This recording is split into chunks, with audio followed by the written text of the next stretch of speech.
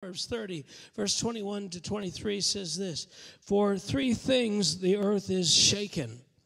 That means there are three things that shake the earth, that cause all the institutions, all the foundations of the world in which we live to be disheveled. Three things. Yes, four it cannot bear up under. And the first one is this: for a servant when he reigns. A servant when he reigns. What does that mean?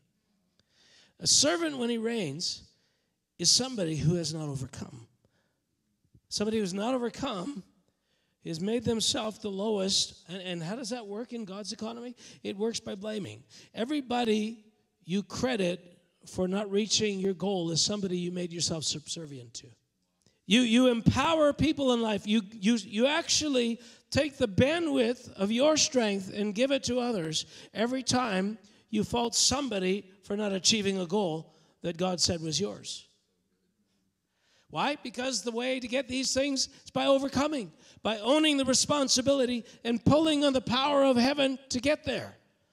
And the evidence that you've overcome is you get there.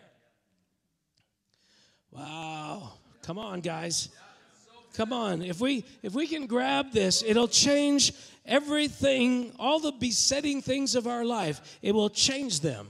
It will cause you to step into destiny on a scale you never thought possible.